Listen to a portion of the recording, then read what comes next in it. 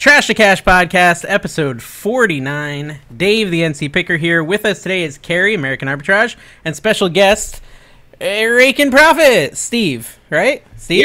Yeah. What's your first name? We met through the eBay messages recently, so... recently. So recently, Steve sent me a very aggressive message, and I publicized it all over the internet. And it was pretty funny. I mean, so talk about, before we go into that, I actually had to start with this. It's important. It's contractual.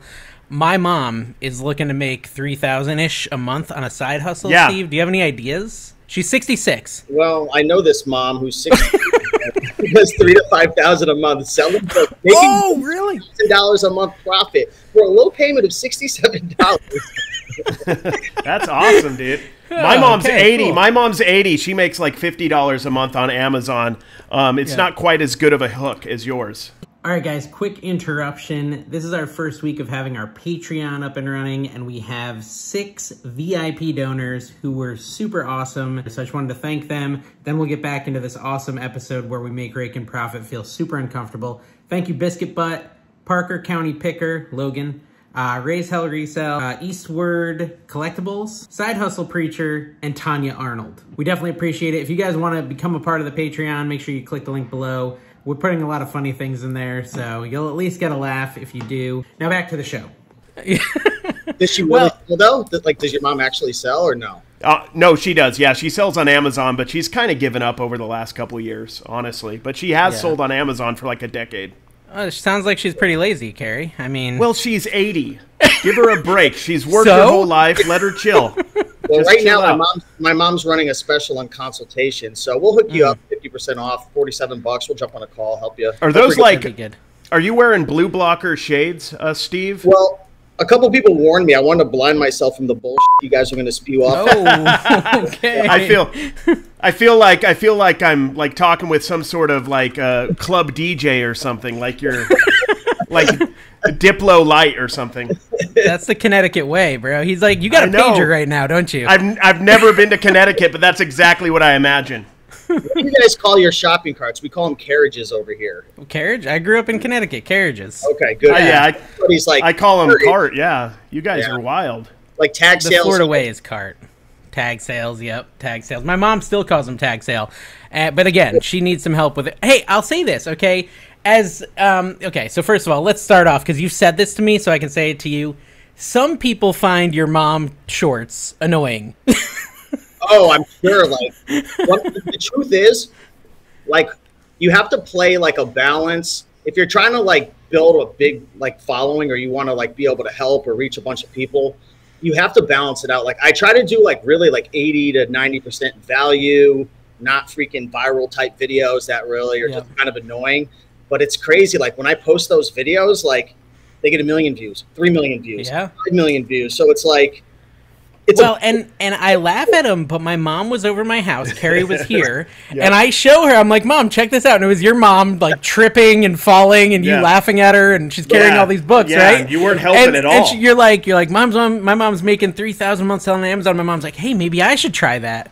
And she like wanted to watch more of it, and I'm like, okay, no wonder he does this crap.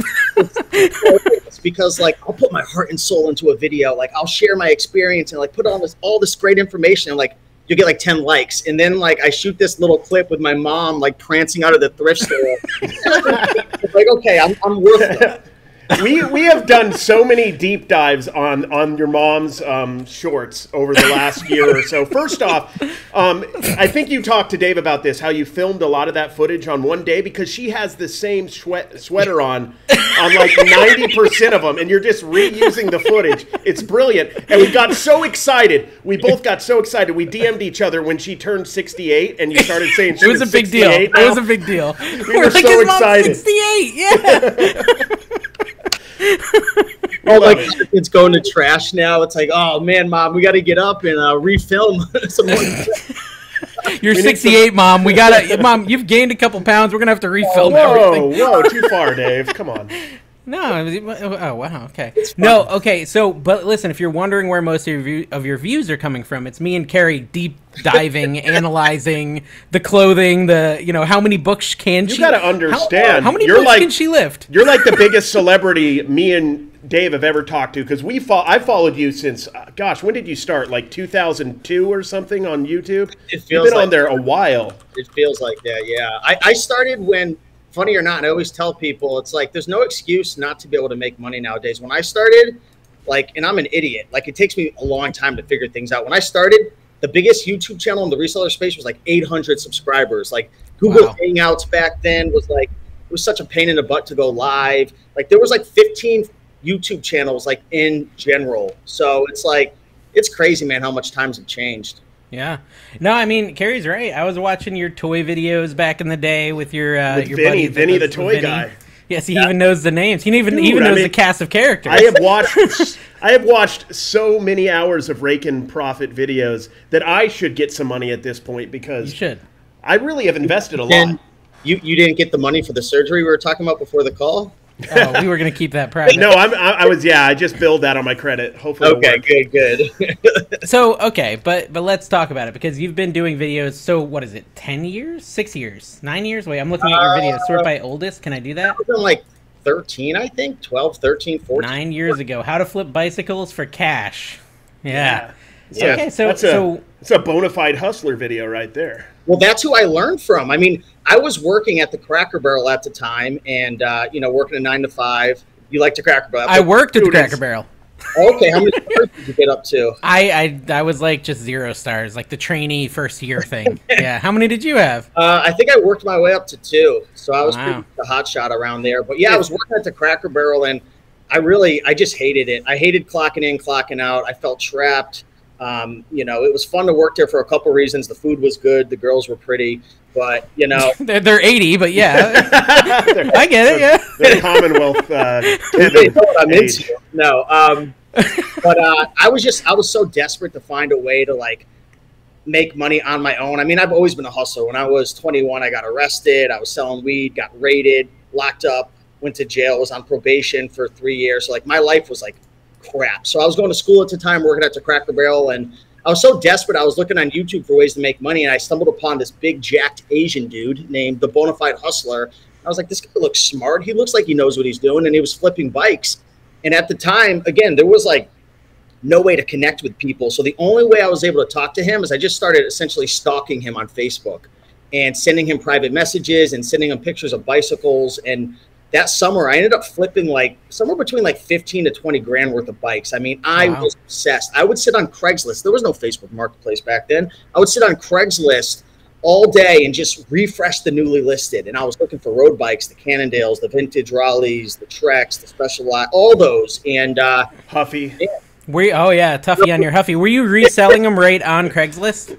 Yes. So literally, I would buy them on Craigslist and flip them back. I did a few on eBay, but I just hate having shipping, and getting damaged.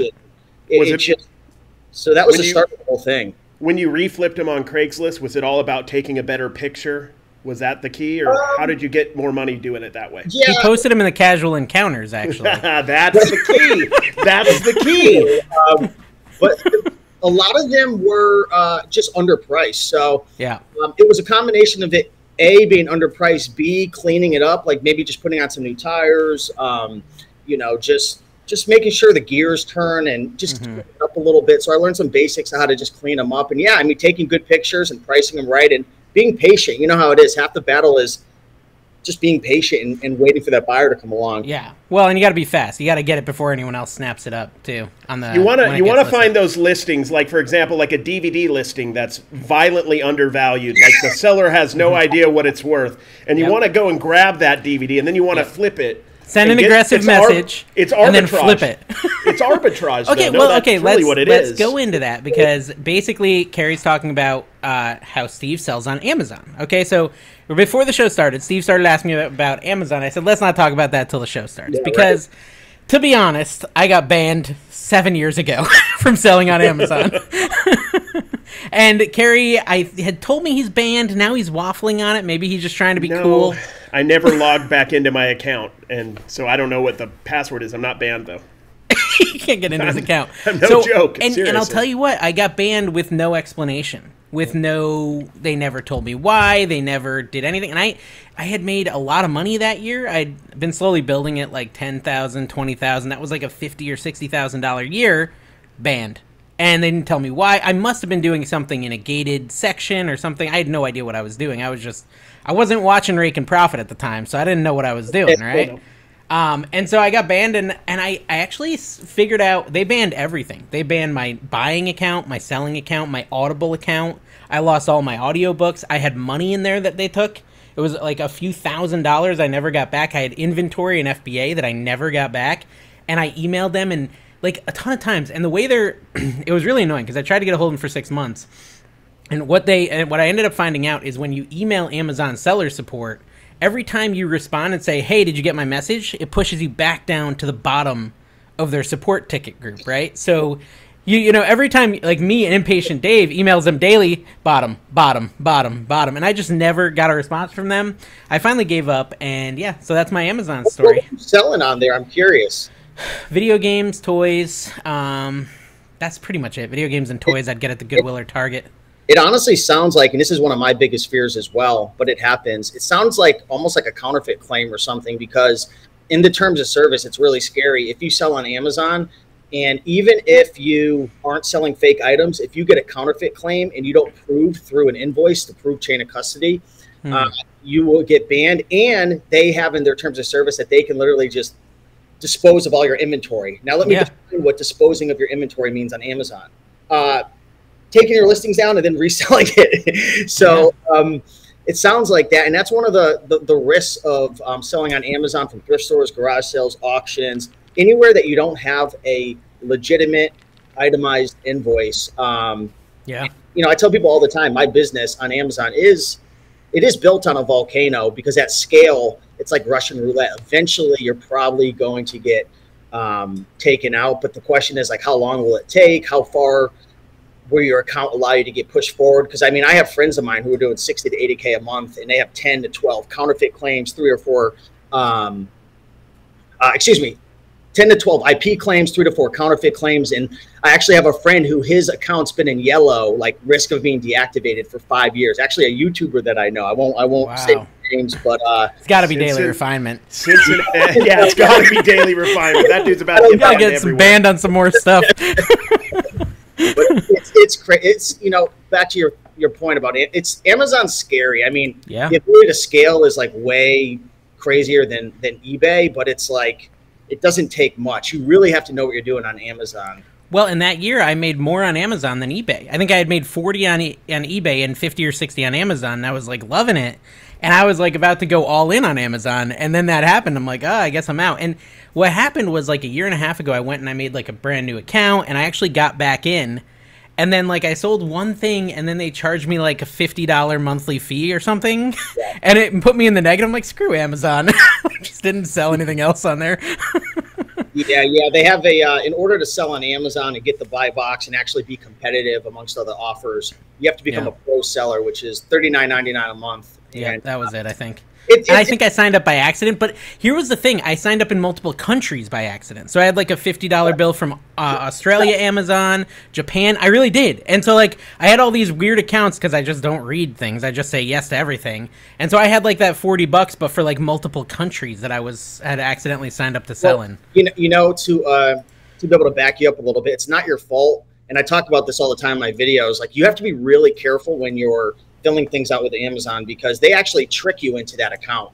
Yeah. Like, they'll have a sales page that's like freaking 20 scrolls down, and it's like, it makes it seem like you could only sign up with the $40 a month plan. But if you scroll all the way down to the bottom and a little tiny fine print, it's like, opt out of this and sign up for free. And it's like, yeah.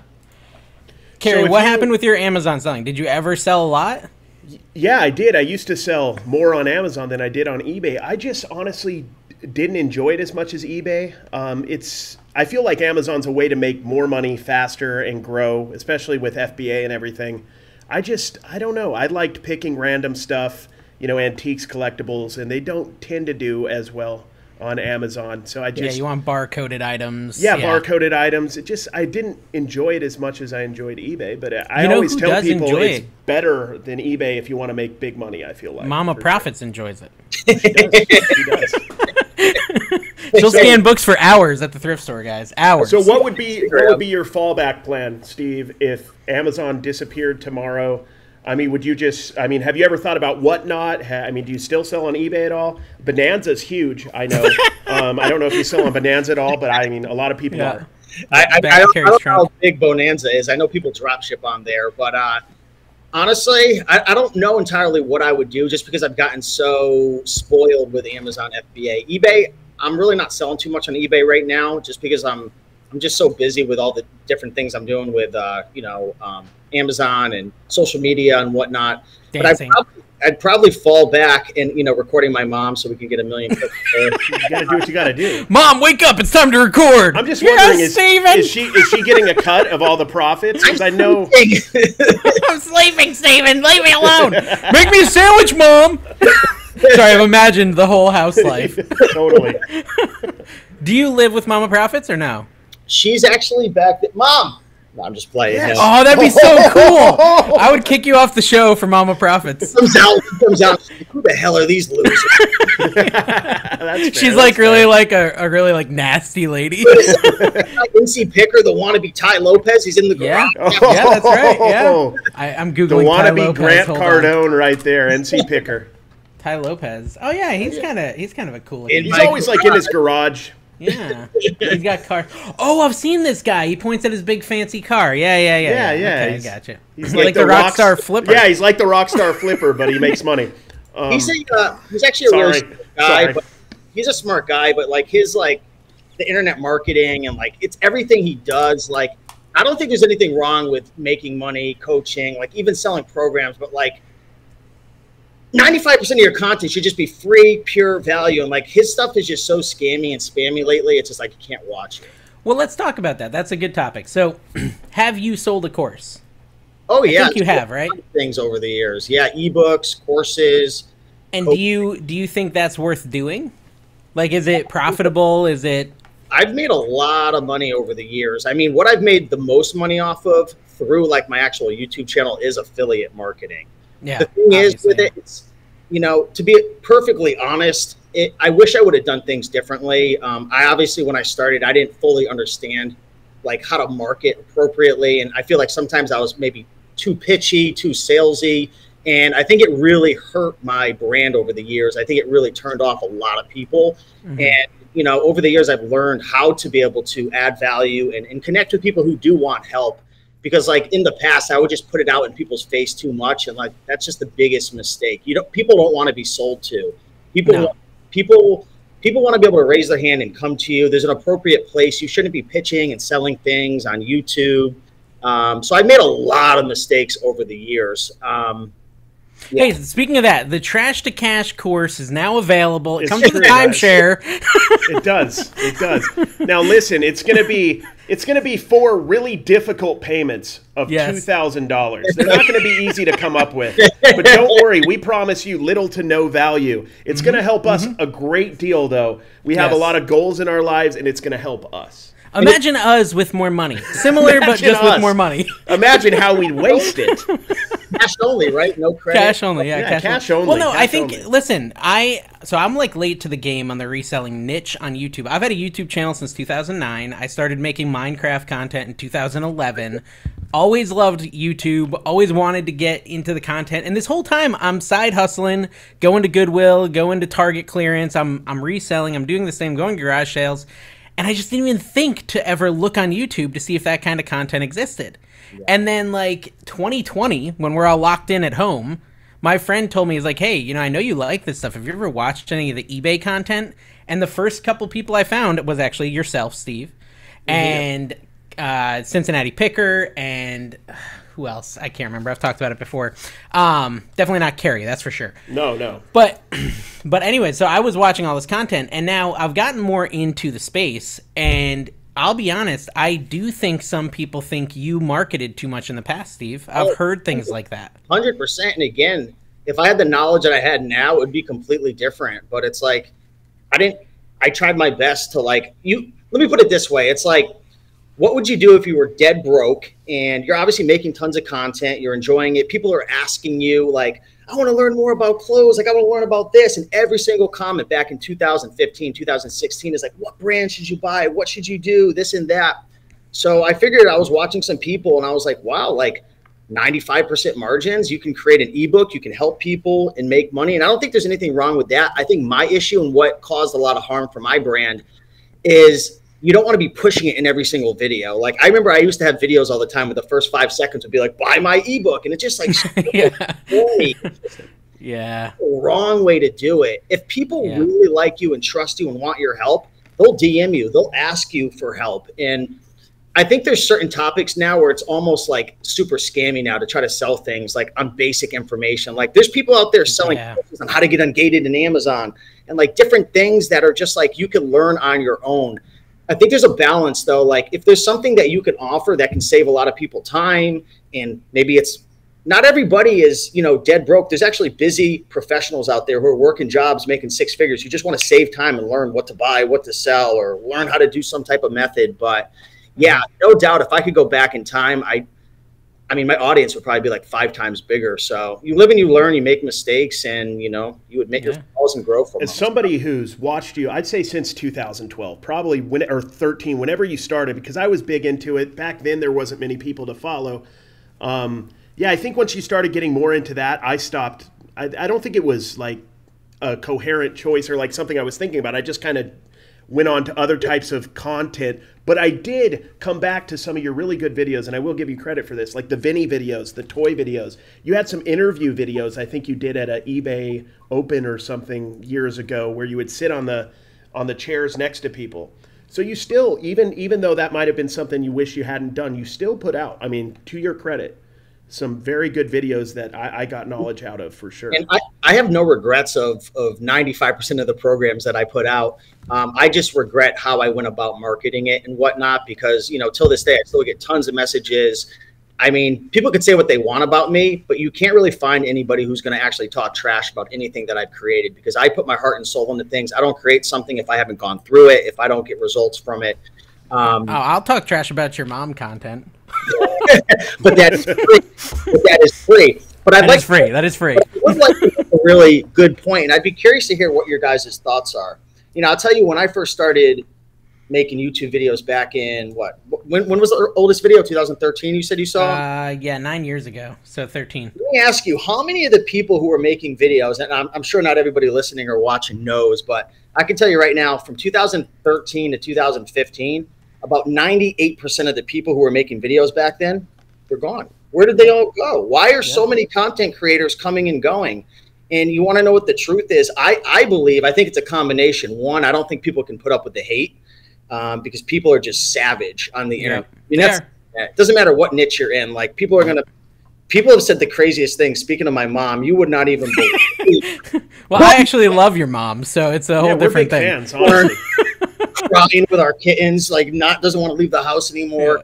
But you know, the thing is, I wish more content creators did actually find a way to earn money by creating content, because a lot of them stop making content because they're like, I got to pay my bills. Inflation's through the roof. It's a lot of time. Yeah, it's a lot of time. The right way, and people don't understand like how much time you guys spend. Like even this podcast, like who knows how many systems and processes and money and time you have to put into it. But the viewers don't care. They care, but like viewers just want the content. They want the value. They don't care how much time you spend doing it. So it's like, it's a tough balance. You know, it's definitely an area that I'm passionate about, and I'm still trying to learn like what's the right and wrong way to go about things, you know? So I'm always open to feedback. Yeah, it is. So I think, so in your defense, when I started this thing and I was getting some momentum like a year and a half in, a buddy at work, because I have a day job. I'm the busy professional, as you were calling him. I have a day job. And very professional, very professional. I haven't worn a collared shirt in like 2 years. But anyways, I'm a business professional who's very busy, and I have a coworker. And my coworker is also really into YouTube and content creation and social media. He's built his Instagram to like 100,000 followers. Like, you know, he's into it. And when he saw my space, he's like, Dave, you really need to make a course. And I was like, no. And he's like, you got to. So people know like what to sell on eBay. I can help you record. I was like, no, it's like, it's like icky in our space now for some reason. I don't know why, but people get up in arms for some reason. But it's so common in other spaces that if you're not in this space, you do think, oh, well, why it doesn't even make a course? But maybe it's because, like you said, so much of it is now freely available. Yeah, and it's so true though. Like it's like courses now. It's like it is icky. It's gross. It's like people don't respect it. And if I'm going to be 100% transparent, most people don't even get like. I forget who said it. It was like Tony Robbins. He sold millions and millions of books. I guess they did some like large case study, and don't quote me on the stats, but it was something ridiculous. Like 90% plus of people who bought his book never even got through the first page. So it's like courses don't even really get people results. I mean, because most people just don't have the patience or discipline to even go through it and apply it. So it's like, I don't know. I feel like what's really valuable are events or like some type of like mentorship or coaching where you're able to really work with people one-on-one or in a group. I see that. And I know Daily Refinement does that, right? He has his podcast and his Patreon, and he does coaching. And you said you have coaching tonight later too, right? Yes, but I'm actually getting coached. I'm not coaching. Oh, okay. And it's for your OnlyFans. Yeah. Yes. How's that going, by the way? That's what the poetry had to do with before we won't talk about it, but yes. No, I mean, I think, okay, well, we'll talk about events. First, I want to talk about kind of your bowel movements, your schedule. Are you pooping once a day, twice a day? It's actually required as a guest. After the coffee. After the coffee. You know, it's weird. I went to a yard sale yesterday, Steve, and this lady was telling me that her boyfriend was in the hospital. And he was in the hospital because he couldn't make a movement, as it were. You're not going to say poop now after all this time? He couldn't do a duty. He couldn't do a duty. And it was interesting because she said he was in the Marines, and in the Marines, they give you something that makes you constipated. Like something in your food. I guess they don't want you to go to the bathroom as often. I don't know if this is true. This could be a conspiracy theory. But my brother will love that I'm sharing this. My brother was in the Marines, and he poops like once a week. What? And so I think this is a real thing. It's not natural or sanitary. No. Well, I mean, I don't know if it's unsanitary. It's not healthy. Not healthy, that's for sure. He's been taking magnesium, and he says it blows him out every time he takes it. So if you want to poop, Steve. How did we get to this part of the conversation? Yeah, we just had to. I don't know. Do you have a pen and paper nearby if you want to write that down? Every time podcast, when it's like they don't know what to say, we go into the poop jokes. That'll create enough filler to get to the next topic. No. Well, events. Well, no. Actually, our guests just want us to ask everyone about how much they poop. It's a weird it's a weird fetish that we need to establish. Like, what's the average amount of times that a person is supposed to poop per day? It's like 4 a day, right? What? No, hold on. I'm Googling this. I knew you'd. Who did I meet? There was some reseller I met once. I forget who it was. It was like I poop like 7 or 8 times a day. That seems a little over the top. I think you're pooping too much. I think you're going too much if you go at the thrift store. Like, you should usually hold back because you got to focus. But if you got to go when you're at the thrift store, you're doing it entirely too much. Well, there's a TikTok idea, Steve. I ran a study early on in my YouTube career, and a lot of resellers poop more than 3 to 4 times. That's why I started creating ebooks and stuff. So when they're on the toilet, they can go through that and learn. So, and that's why you're releasing so much short form content, so that they have something to watch while they're pooping. Okay. Exactly. No, so I looked it up. It said there is no normal number of bowel movements. There's no normal. There's no judgment. Yeah, we can't even get judged. Okay, so we're talking about events. We recently went to an event, FlipCon. Yep. Okay. How come you didn't go? Yeah, why weren't you there? I was busy shooting content for my mom at the thrift store. Happened to be that day. And is the Goodwill in on it? Or are they just like, hey, Steve and his mom are coming in today, guys. Get some books ready. Do you guys have a boom mic and a couple extra cameras? Yeah, people probably hates me because I talk quite a bit of trash about them because of what they've been doing over the years. So yeah, who knows? I have to sneak in and out of that place. So is it resellers' fault that Goodwill's prices are so high? Oh man, this is a topic we go really deep into. I think it's a combination of things, but it's probably not helping all the content resell. Yeah. Plus, it's like mainstream. It's like cool now. You see a ton of young kids there. Yeah, I do. I'm actually shocked. I've been going to the Goodwill, and it's all like young 20s couples, picking for thrifting and stuff. Like, it's crazy. Yeah, I feel bad for the Rally Roots and whatnot who are going after the vintage T-shirts and what because that's what the young kids are going after, retro stuff. That stuff's popping. Well, so this is weird, and I don't know.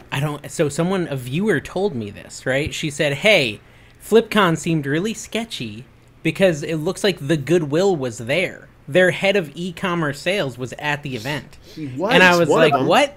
What do you mean? And she sent me his LinkedIn and a screenshot of his picture. And I remember this guy. He was there, right?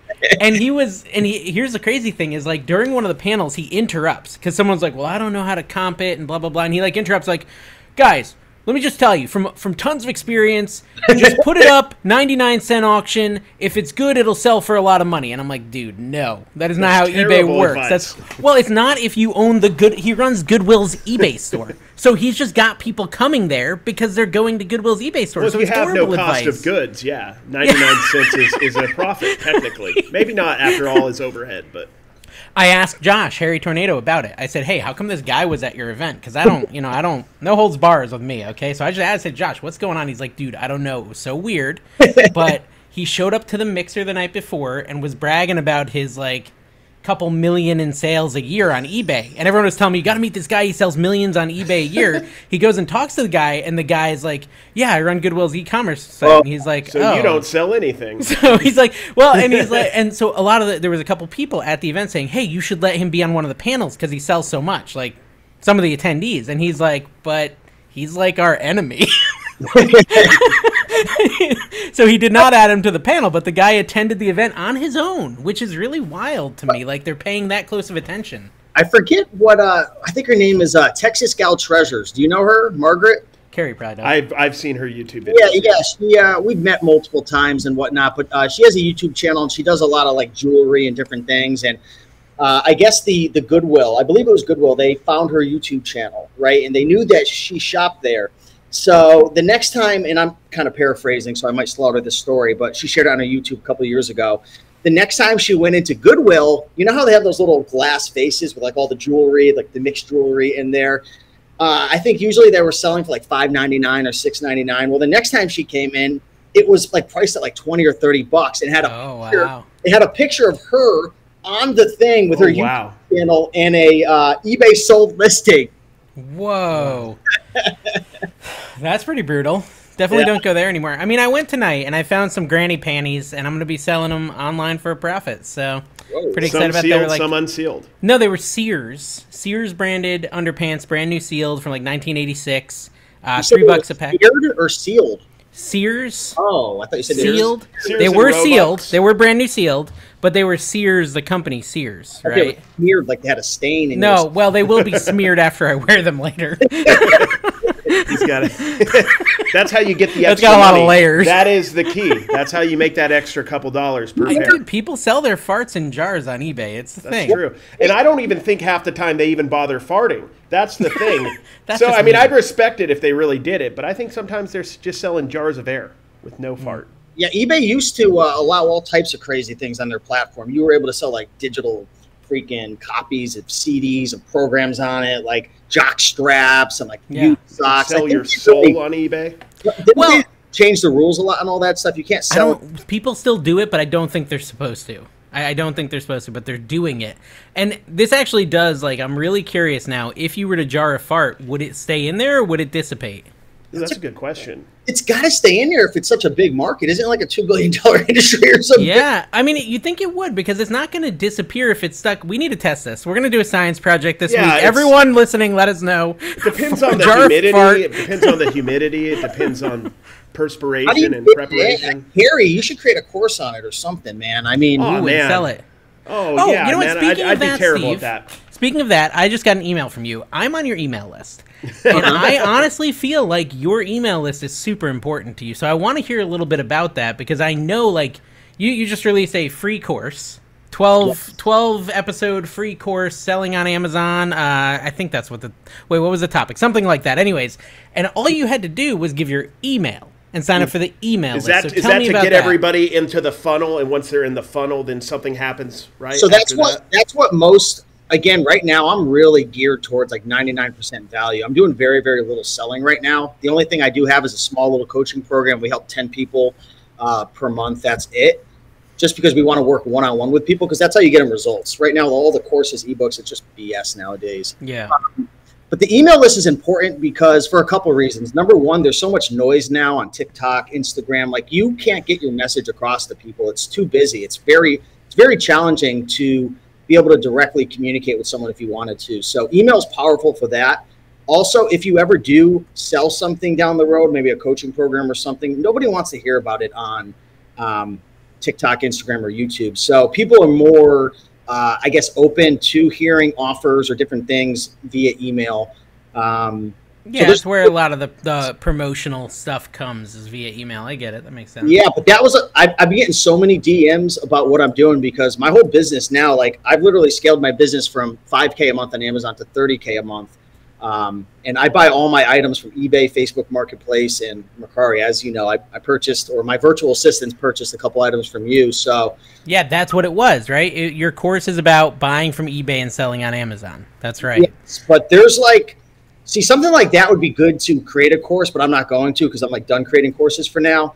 But there's not really any information about that online. You can look on YouTube. You can look in the Facebook groups. Nobody really talks about it. It's interesting. Well, I feel like they don't talk about it because they don't want more competition, right? Like they're out there trying to find the Dave selling the DVD for $5 that you can sell for 20 on Amazon, right? I don't know. Maybe it's just we live in a world now where there's no secrets. If you're a piece of shit or if you're doing something, someone's going to share it, someone's going to expose you. And people's egos are too big. They're going to share it for likes or follows. So it's just very interesting. There's not many people talking about it. Okay. You can look it up on YouTube. But yeah. Well, what is the profit margin you'd get on a $5 DVD? Your virtual assistant did that for you. Are they looking for a $10 profit? What do you tell them to do? It depends. There's a lot that goes into it, but typically our minimum return on investment is 40%. So that's our minimum ROI. So my profit margins in that business are around 30 to 35% after all said and done. So it's actually really high compared to other online arbitrage models or wholesale. Most of the people doing traditional OA from Nike, Lego, Adidas, Walmart. Okay. It really boils down to 15%. The reason the margin's so high is because it's a lot riskier than traditional OA because you don't have that legitimate invoice. So I think a lot of people shy away from it because of that. But typically about a 40% ROI is the minimum that we go after. And we look at a lot of different pieces of data before we purchase. So here's something. A lot of numbers I did. Yeah, you said a bunch of words I didn't get. Sounded fancy. Sounds good. But no, this is okay. So I'm going to say this, and maybe I'm sure you've thought about this, maybe you haven't. But for me, when I listen, and this is one of the things that I ended up kind of slowing down. Right now I watch no reseller content because I'm so busy making my own. But when I was watching it, one of the things that I finally kind of stopped watching your content for was it started feeling unrelatable, right? I was this guy hustling stuff out of my garage, 20 orders every 4 days or something, and then you're talking about all these assistants and people working for you and, all this stuff, and it starts to feel unrelatable. You're I'm never going to get there. I don't have time to get there. I'm going to watch something else. What do you think about that? Do you think that hurts you or? I guess I think it depends what your goals are. If your goal is to have as many followers as possible and be liked by the most people and I guess please everybody in a sense, the masses, because the average reseller is probably making sub 5,000 a month profit. And they don't have virtual assistants. They say 50 grand's average reseller a year. Yeah, I'm just 40 to 50. I don't know what the exact, but that's just my feeling right there. So I guess for everybody, you have to figure out what your goals are. Lately, I've been loving building my business, and I've been loving creating content about more higher level stuff. The truth is, 90% of people probably aren't going to be into that, but the 10% who are really into it and really thankful. So for years, I used to create a lot of.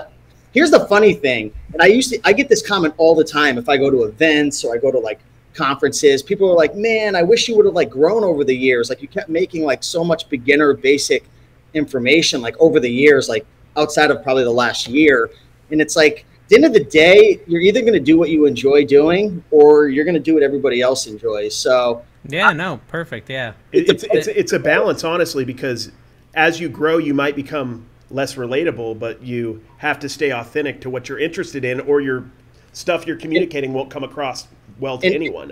I think my game plan moving forward is honestly I'm really passionate about selling on Amazon now. I know I could keep making content about eBay. I could make it for days because I sold on eBay forever.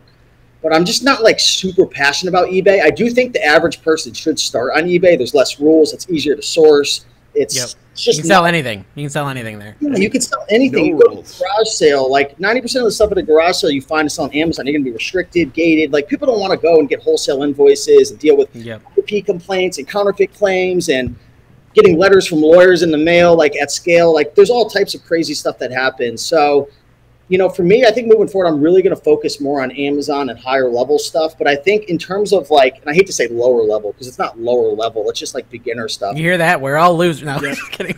Lesser level. Professional. Lesser professional.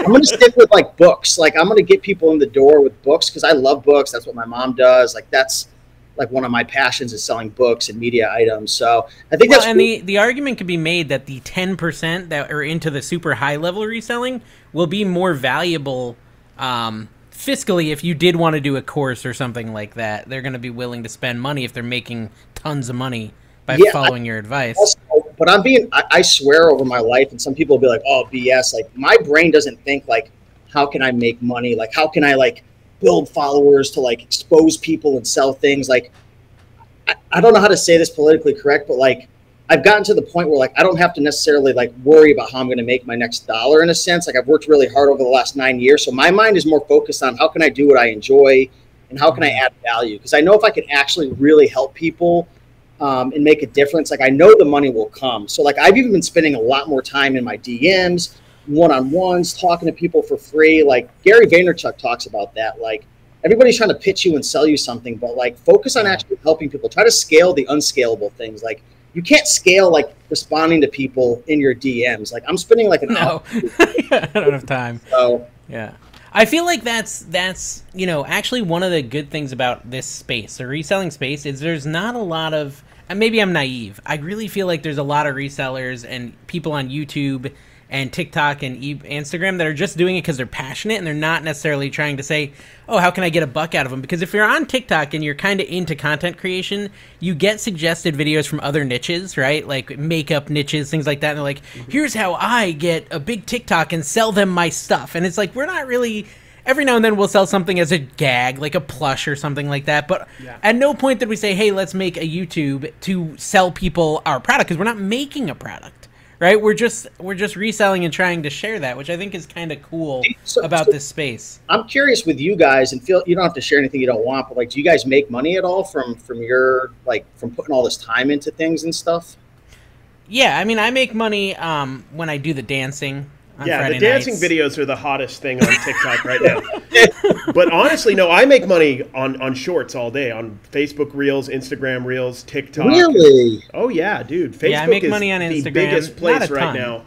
Instagram, you've got to be monetized on Instagram, Steve. Yeah, last month the bonuses, right? Well, Yeah, on Instagram, I made like $850 on shorts last month, which was pretty cool. Yeah. Wow. People have been making a ton of money on Facebook Reels. I just got approved for it, and I like had to change like my tax information because my personal was in there, and then they wouldn't let me like get so I have to like wait a week. But dude, I've been hearing of people making like thousands off of getting like trash views on Facebook Reels. Like Facebook I don't know. is huge at the moment. It's of course not going to last forever, but you know, I think Dave makes a lot more than I do on YouTube, but I make money on YouTube. I sell a ton on Instagram, you know, whenever I show stuff that I pick up at thrift stores and stuff. But I didn't start it either for that reason, but it's kind of turned into that, which is nice. Dude, I didn't sell anything for like 3 years. I didn't even know you can make money. Like I started it because like honestly, I just wanted to connect with people. Once I learned about making money, like actually selling courses and stuff, like I started to kind of screw myself over because I went more towards that.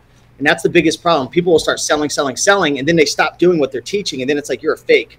Like I got to the point, like where I gotta ask you this, Steve. What do you do for fun? I know you were doing salsa dancing, and that was a journey, but I have not seen any salsa dancing content from you in a while. Yeah, I haven't been really dancing salsa that much. I mean, after I left Miami and whatnot, I kind of stopped. But every now and then I'll put it on and do some dancing. But for me, why'd you leave Miami? Yeah, I missed my family, to be honest. Like I really did. Like I was in like one of the most beautiful cities, but at the same time, it was like kind of like, I don't know, like people are just so cocky out there and arrogant, and it's all about money. So it started to slowly turn me off in traffic. I hate being in traffic. Remember, I'm an old man. I don't go on live shows after 8. You know, I don't like. Yeah, guys, we had to meet at freaking 6:30 tonight. 3:30 my time right now. It's I just can't woke stay up up. till 9. I just woke up. It's insane. Yeah. I'm a little groggy, but you could have, because I watched some amazing content from Miami. I think you could have made a full-time living off dropping that. What was it? A $20 bill off the balcony. Wasn't that those awesome? were so compelling. No joke. I have no idea why those were so great. But I didn't know we had a Raiken super fan on the show. I am a super fan of Raiken. I really am. I watch his stuff religiously. It was fun. So if NC Picker, I don't think watched it. I didn't see that. No. I was living in pretty much and I don't say this to be like cocky or arrogant, but it was like the most expensive part of Miami in Brickell. Wow, seems pretty cocky. Yeah, and that is also very arrogant. Go ahead. And, Look at that. The gun show. Oh, boy. Show. Oh, man. He's taking his shirt off, everyone who's listening. To compensate for the lack of hair. Let's keep going. Hey, you know, I actually did notice more hair in these videos from early on. I don't know what's happening there. It was yeah, he's growing it out.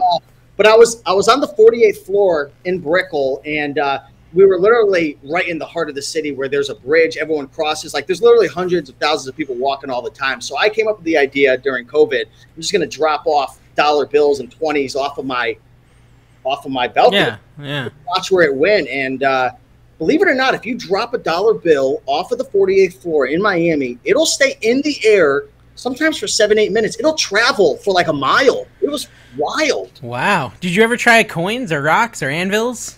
A couple of times I was drunk and I was like, let me see how far I could throw this. And I'm like, I'm going to end up in jail. No. How many coyotes were injured in the filming of these videos? Oh, man. No, I mean, listen. So I think that courses are kind of dead in our space. Like, paid for courses.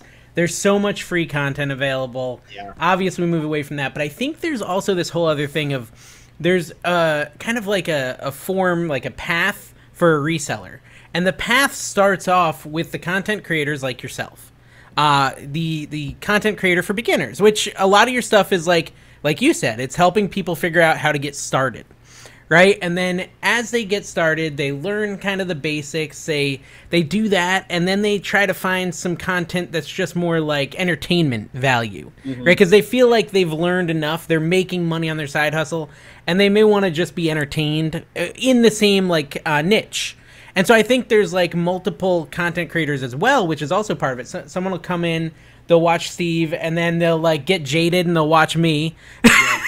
And then they'll be like, well, maybe I should be better, and they'll go watch Steve again. Directly after that. They're like, this is a waste of time. He ain't making any money. But anyways, my point is I think there's like a space for both, and I think the cool thing about the beginner content is it's more evergreen.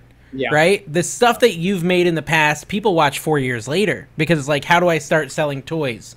Right? How do I start doing that? Like me, it's like, yeah, I got a Vero today. I suck at reselling. Like, no one's watching that 3 days later. It's being watched in one day, and then no one comes back. You post it either, man. Like, my stuff has no evergreen value when it comes to my channel. It's crazy. But people, they feel like they know you more. Like, it's a deeper relationship with what you do, though. Like, it might not have, I don't know, I'm just going based on what you said. It might not have longevity, the content, man. But I see how many likes and followers and, like, comments you're getting on the video. Like, people are really loving it, man. Well, me and Carrie talk about that. There is like a more of a relationship. Carrie, you talk about this with your stories all the time, right? Yeah, the stories, like on Instagram, stories are for like the hardcore people who really enjoy what you're doing. And that's a place where I can goof off. I can, like, as you made fun of me, I sing on my stories. I'll do whatever I want. I'll talk about, whatever's interesting to me. I'll talk about, how Elvis was obviously a superior movie to Top Gun Maverick, false. Which was so false, just so utter false. garbage. Dude, it's now the 12th highest grossing movie ever.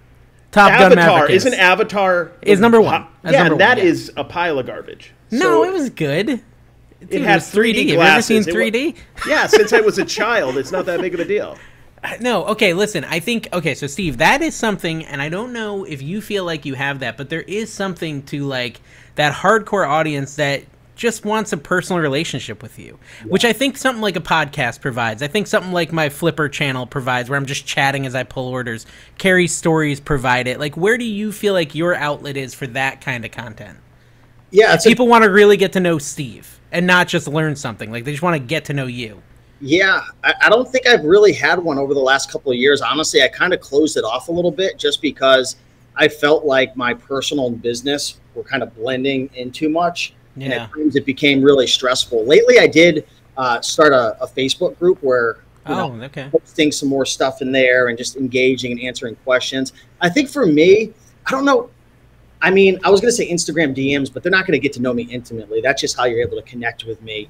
But I don't know. That's probably something I need to figure out. I do lives from time to time, but I keep them, business professional. So I don't know. I might have to figure something out, even if it's just once a month or something, I think there's something to it. Like, okay, so here's a good example. There's someone named Shed Flips on YouTube, Lonnie. I don't know if you've seen him, but he has his Shed Flips channel. And it's very similar to my channel or Kevin's channel, where we just chat with the viewers, talk about, because honestly, it's an outlet. Like, reselling's lonely. So it's like your way to talk to your friends, the other resellers, and then they comment, and it's like a relationship, right? Like, you get to hang out with your buddies while you're pulling your orders. And what's crazy is most of the time on YouTube, if you take like a 3-month break, you break your channel, right? Like, I'm sure you've been studying YouTube long enough. You know this. Like, you can't take a 3-month break from content creation without having some negative impact. When Lonnie has taken 3-month breaks, he'll take off the whole summer. He'll come back, 7,000 views, first video. And then every video after, because they have this personal relationship with Lonnie. And they're coming back because they want to know, where have you been for the last 3 months? Oh, cool, you're back to pulling orders. I'm watching every day again. Like, there's something so valuable about a channel like that. Even if it doesn't get evergreen views, it's just so cool to have, like, this family that's just waiting for you to come home. Yeah. And that is, like, if you can find a way to do it, I think it humanizes you. It builds the relationship with your brand, with the viewers, things like that, in a really cool way. Yeah, I really don't know. And I mean, I've literally been watching. I'm a super fan. I don't even know if I know that much about you, Steve, outside of that you're, always business. And it's respectable. But yeah, I knew you salsa danced. I have no idea if you like Creed or Nickelback or both.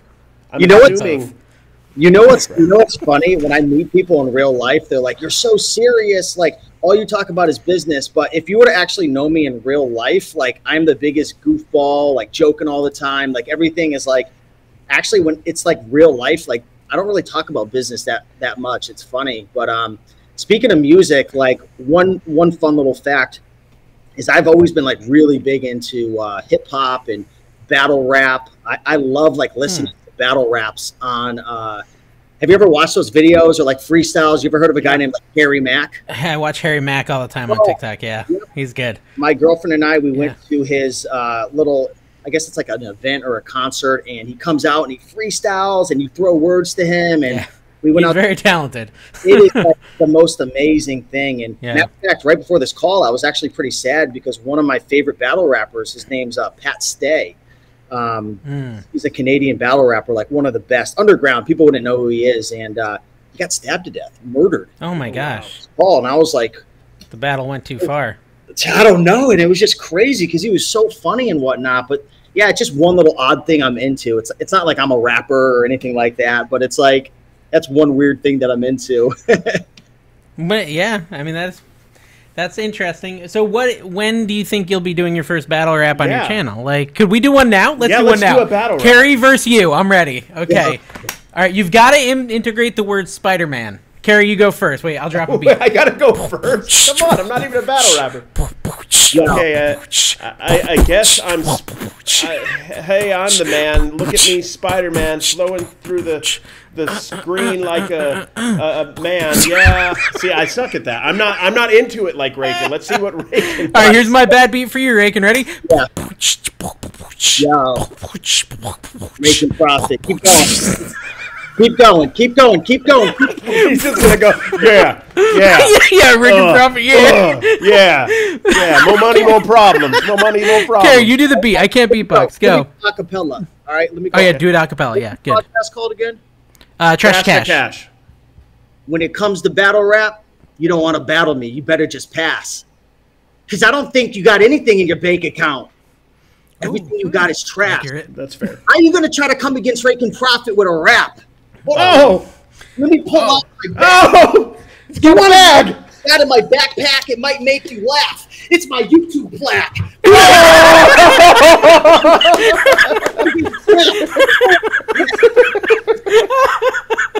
I knew he carried it in a backpack. I knew it.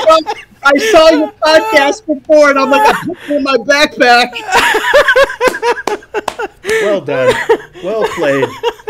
You figured out the key to the podcast. Don't take yourself too seriously. I love it. Dude, okay, so how much will you sell me that for? Because I'm interested. I'm a buyer. I want to get my banner, but I want it to be yours. Is it real silver? That's what I want to know. I have no idea what it's really worth, but I was looking on eBay like a year ago, and people are selling them for like $1,000. Just great. Dude, see, I think every like content creator that's a reseller is like, all right, so if I ever get a plaque, how much can I sell it for? Yeah, dude, that's cool, man. Congrats on that. Now I'm all jealous. I don't even know what to do. No, that was pretty cool, man. Raiken went all in. You got to respect that. He went all in. He didn't care. I love it. You got to be prepared, man, when you get in the trash to cash. Yeah. I kind of want to see like the battle rap between Raiken and Daily Refinement. Like I feel like that's the real battle. Does he rap? He should. He's just, he should. You know what's crazy? I wouldn't want to do it because I'd probably get my kicked by a 12-year-old, but you guys watch like the YouTube boxing because I am obsessed with it. Speaking of what I'm into, I am obsessed with the whole Jake Paul fighting KS. Oh, that thing. Yeah, no, I've never watched it, but I've heard of it. When I'm not working, like I'll be watching videos to see who's fighting next. Like I am obsessed with it. Don't ask me why. I don't want to fight anybody. No, but I think you want to fight. I think we should do this. Let's set this Literally. up. No. Who should we punch fight with Raiken Profit? Comment below. Who do you want to see fight Raiken Profit in a real MMA match? If he fought Daily Refinement, he is tall. Daily Refinement's like 6'8". Yeah. Yeah. He's a big dude. I met him in real life. I would not want to go against him. He's actually huge. really tall. Yeah. We also met him, just saying. Yeah, we've also met him. We met him. And I fell asleep during his intro. It was really long. Well, they gave us like this 5 minutes to introduce yourself. He talked for like 2 hours about all his employees and stuff, and I was like... It literally was, I think, about a half an hour, and it was interesting, but way too long. It was interesting, but I've got ADD. So can I ask you guys a crazy question? Who was your favorite speech, and who... No, I won't go there. I just want to... No, and who sucked? Yeah, no, we're all for it. We're all for okay, that, cool. Yeah. All right, favorite. Probably my favorite was me, honestly. I was my own favorite. I really liked what I had to say. I do. I thought it was good. He was pretty good, yeah. I hate panels, so I was like pretty miserable the whole time. Really? But if I had to pick the one that like put me to sleep the least, and this isn't their fault, it's just my ADHD. Like I just can't focus. Joey Bada Bing kept me awake. So yeah, there you go. And then as far as put me to sleep the most, it was probably Daily Refinement's intro. No, I mean that was boring. No one was like over the top bad, like stage. I mean, there was people who were stage fright who don't do public speaking, and you could tell. That's hard. But there was like definitely some people who just didn't really engage me as well, like that. I just kind of got a little bored. Harry Tornado was terrible. They were nice, hands down. But Renzi, is that the name? The couple? Renzi now, Renzi, I think.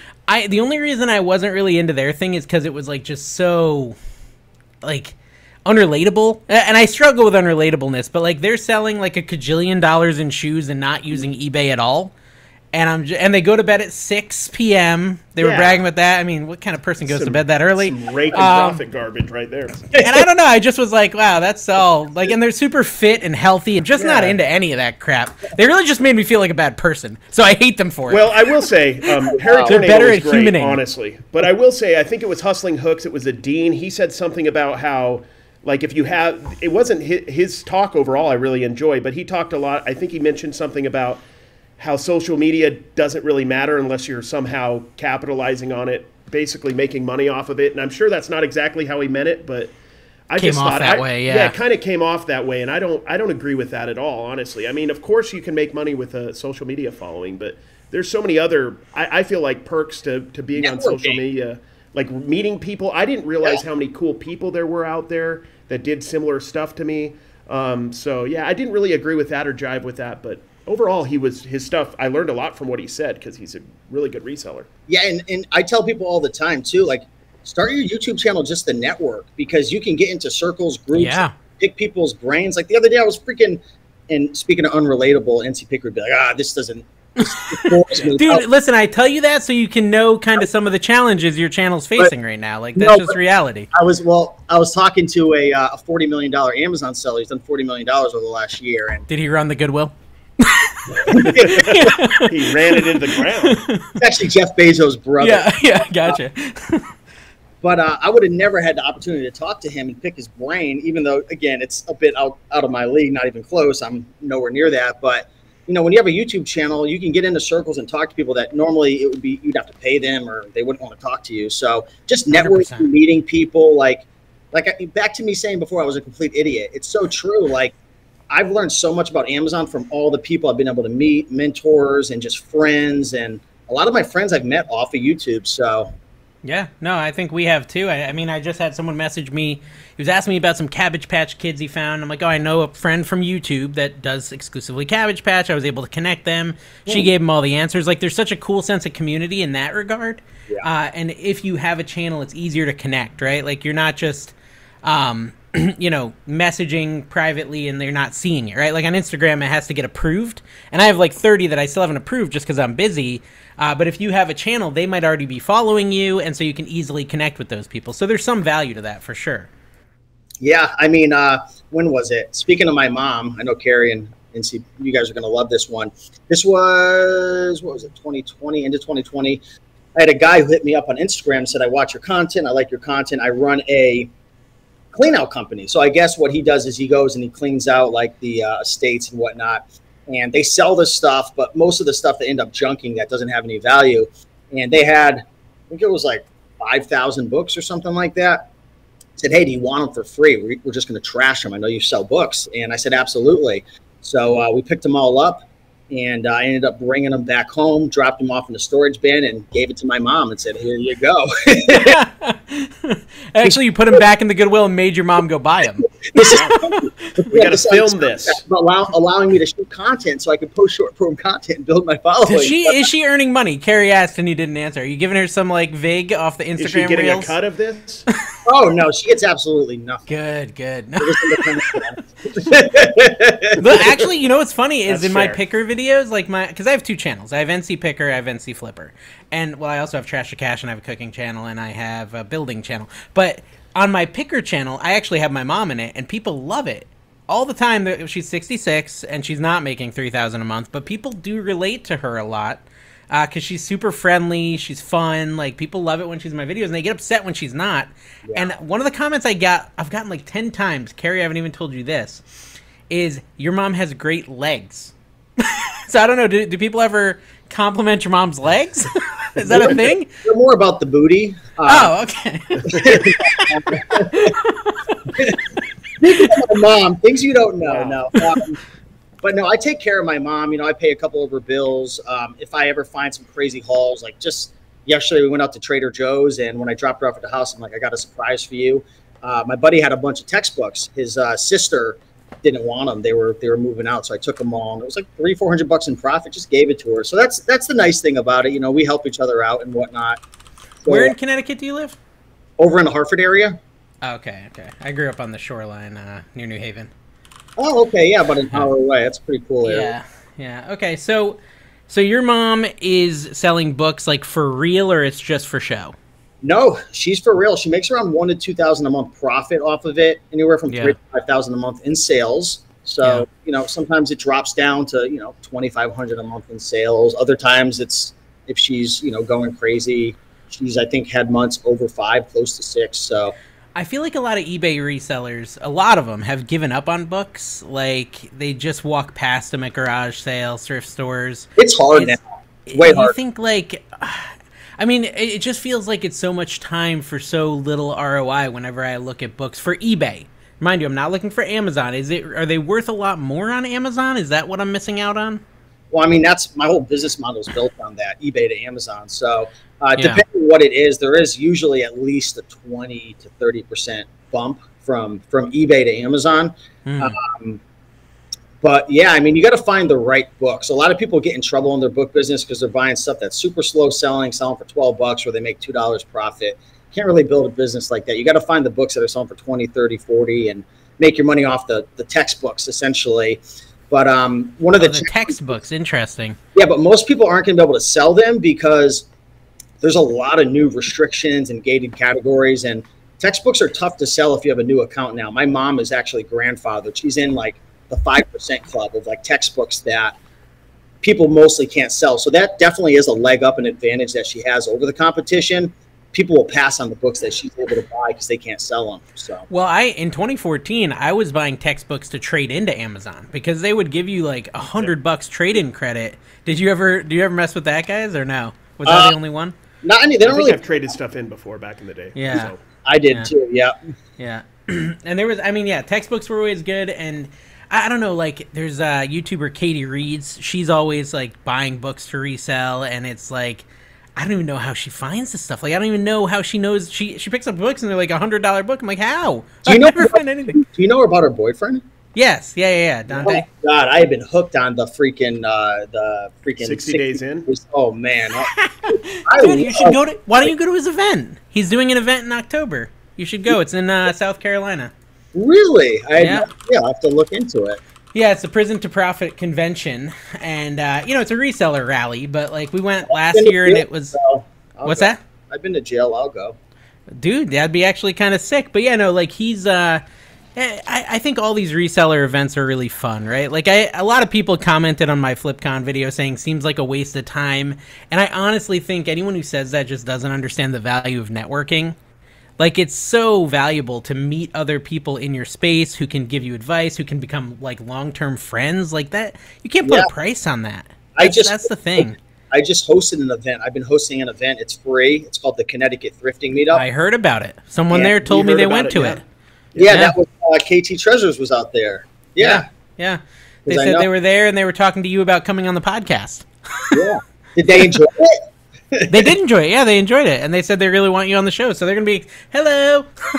We did it. We made it. We did it. We made it. You know what's amazing? I don't know their age. I know they're a bit older than I am, but their energy is contagious. They are I know.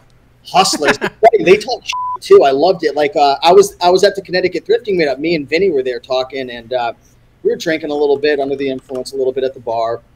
And she was talking to Vinny, and Vinny was like, "So what do you do?" And I don't know. She's like, "We do the what is it called? The locker, the thong song, locker purchases." It's Booty best dance. Song. Yeah. Oh, storage locker. Yeah, storage lockers, and they're like, "You cannot." Like, we'll out hustle you all day.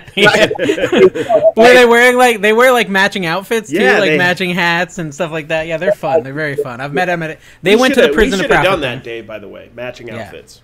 Yeah.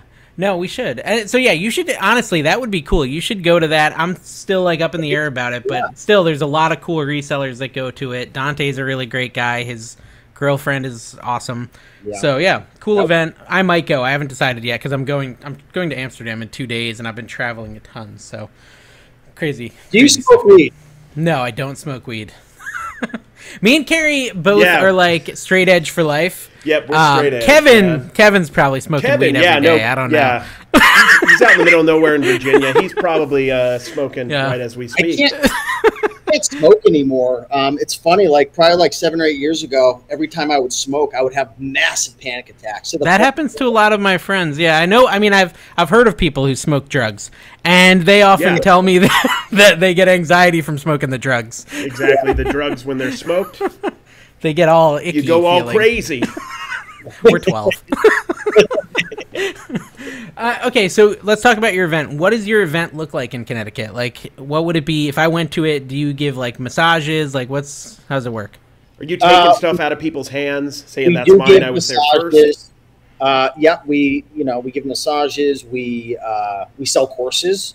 Timeshare? No, really. What is it like? What is it like? It's actually really fun. So there's a couple parts to it. We meet in the morning, usually around 9 a.m., and we thrift until about 3 or 4 in the afternoon. This time it was really exciting because I actually put together a private pick with one of my connections who runs a clean-out company. So he has a huge barn that's about 14,000 square feet. So I introduced my connect to everybody and allowed them they picked from this guy's barn. Wow. So it was fun. We hit a bunch of stores. We did a private pick.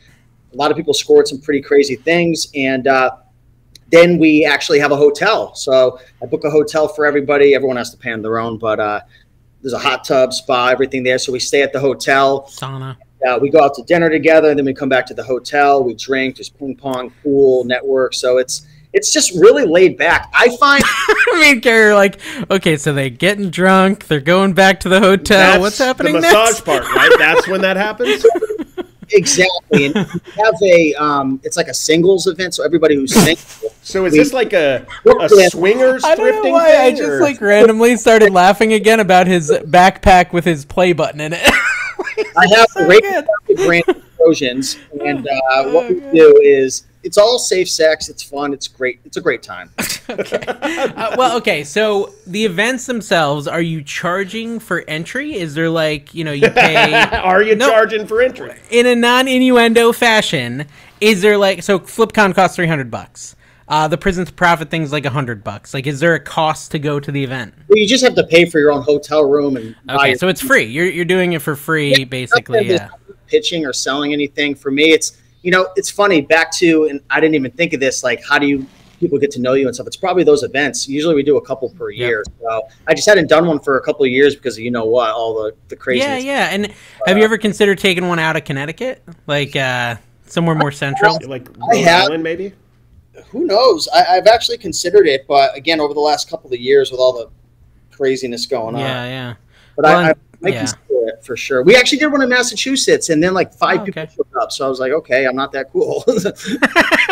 Well, we did. So me and Carrie did one in Vegas, right, for the Trash to Cash, but Kevin couldn't come. Yeah. And so like we had like 18 people, and then and then Kevin comes to the next one. We have 100 people, so we know where we stand. Kevin is the draw. He gets the people in the walkers out to the show. The nursing homes actually bust people in, so that's kind of nice. You know what? It's actually true. You have to be strategic if you host an event like the horny tornado. Harry Tornado. Horny tornado.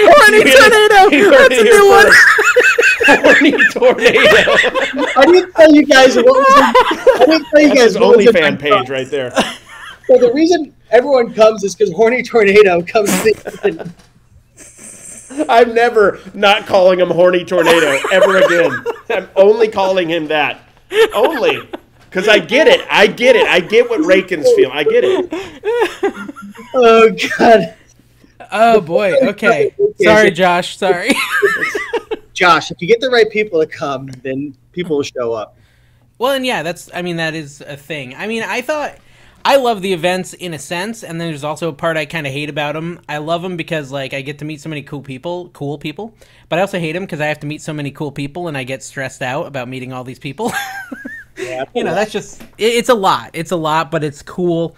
We want to do another one. I think we'll probably do one in Florida at some point, but I don't know when, because that's where I live, and I don't want to travel anymore. You guys want to make it as convenient for you as possible. Mm-hmm. Yeah, exactly. Vegas, Florida, they're right next to each other. You'll be fine. That's true. You need to come. Carrie got to experience Florida humidity for the first time. I had no idea. No idea. I'm in the Vegas heat, but it like bounces off of you. In frickin' Florida, it sticks to you, and there's frickin' alligators on meth everywhere. Swamp butt. Carrie learned about swamp butt. That was his first experience with it. Yeah, exactly. I was like, do I have to change every 15 minutes? Is that normal? Yes, you do. And you shower, you walk outside, you instantly have to shower again. That's just the way it works. That's just the Florida living. And that's probably one of the reasons Steve left, honestly. Pretty much. Did you ever go down to the Keys? Yeah, I did. It was beautiful. Yeah, I've never been. I want to go sometime. I went to Miami several times, and there's a lot of doppelgangers of mine down there. Like, because my mom is like half Cuban or whatever. I never get it right. So like, it actually like I see my brother. There's me. There's my sister. It's kind of cool.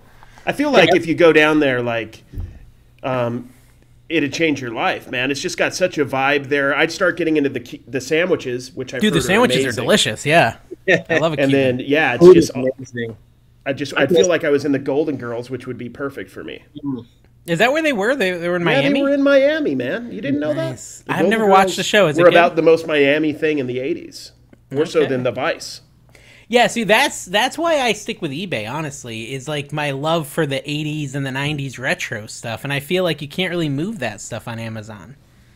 And books to me are just boring. It's filled with words and have no purpose. Hard words I can't read. But I think that's so beautiful as well. Like, not to be corny, but it's like you're doing something you enjoy. You're doing something you love. Like, you're in the 1% club that like the general population hates what they do. So it's not all about money, right? You don't want to be broke. You don't want to be struggling because that sucks. But if you're able to make a living, you have a place to live, take care of your family and enjoy yourself. I mean, it's not all about money at all. Like life's too short. Yeah. Everyone's gonna die one day. Do what you enjoy. Well, and that's the cool thing about reselling is everyone has their own thing they love. Like Kerry loves sports cards, right? The wax junk that you throw away, that I throw away, he goes and digs it out of the trash can. Like he loves it. Like he'll look through $1 stay in the dumpster cards all day, just going through those cards. What do you enjoy the most? With sports cards, honestly, there's like so many little nuances. The smell of a sports card. I mean, there is that wax smell. The memories. I mean, I've been collecting since 1990, so I see a certain pattern or a certain player, and it reminds me not so much of when they played sports, but my memories I had when I collected them. And I love the hunt. It's like the ultimate pick for me because I have a super defined knowledge on certain things, and I can find things that other people can't just because I'm kind of obsessed with it. I mean, in a sense. So it's like needle in the haystack with that. Niche. Yeah, it is. For every 500 crap cards, you probably find one good card. In some boxes, that's how it is. Some are great, but some boxes, and I take pride in that. And it's probably not the best use of my time at times, but you know what? I'm doing well enough to survive. I can take an hour out and go through a box and find a couple of gems. So are you doing that to collect because you want to be able to like hold on to that memory and like store it in your room or in your house? Are you getting a high off of actually finding it and then like enjoying it? Flipping. It's about I sell every single card I find, but I get the joy of kind of collecting through the search, and then I will sell stuff that probably isn't the smartest thing to sell. Like I'll be excited, and Dave knows this, if I find a card worth like $5 that I got for a quarter. I'll get excited about that just as much as, if I find a video game or, a Nintendo DS like I did this weekend garage selling. I'll get just as excited. I don't know why. I dig it. So you sell them on eBay? Yeah, I sell a ton of cards on eBay, yeah. You ever get any scripts? Like people will send me a message like, hey, make sure the corners aren't dented. Like make sure it's in perfect condition. Raiken Profit. I got that today, yeah. I got that from somebody. It was a lot, better done than your message. I felt like it was a little bit more sincere. Well, okay, that was a whole thing, all right? So Steve makes this video, okay? So I make a video saying Steve's message. I was not upset at all. I was like, yeah, it's kind of a what's that? No, I wasn't upset at all. I was like, this would be an interesting topic because I know it drives resellers. Like eBay sellers go nuts when they get those messages. And I was like, yeah, it's kind of irritating, but it doesn't really bother me. But I'm going to talk about it because it's an interesting topic, right? And so someone told you about it. I don't know who narked me out, but someone told you about it. I kept mentioning your name, and I'm like, what is this? So I hunted it down, and I was like, yeah. Oh, shit. So he watches it, and he makes like a response, which was like, you read your message, and then a lot of the responses in the comments, people were like, oh, that message is so douchey, blah, blah, blah. And then he made another response to the response saying that eBay sellers are entitled pieces of crap. At least that's what I heard. What do you go ahead. What do you think? So your question is like, what do I think? Like, do I think that eBay sellers are entitled? I'm just setting you up. No, I watched the video. Basically, what you were saying was customer service should be first, and people shouldn't get upset if a customer asks them to do something in a specific way. That's basically your opinion. Yeah. I mean, but at the same time, I'm a very blunt person with things like that. So I know my blind spots. I've been told like too many times. So I did clean it up a little bit, but it's still probably extremely, I'll use your favorite word, obnoxious. It's still obnoxious. Dude, that was a great word. I told Kevin I was using that word. He's like, can I use it in a title? I was like, I don't care. You really like that word. Start a YouTube channel with like the obnoxious picker. Obnoxious picker. I like it. No, I mean, listen, I totally get both sides. It doesn't actually bother me that much. But like I said, I thought it was an interesting topic. I thought it was worded in a way that was worth reading.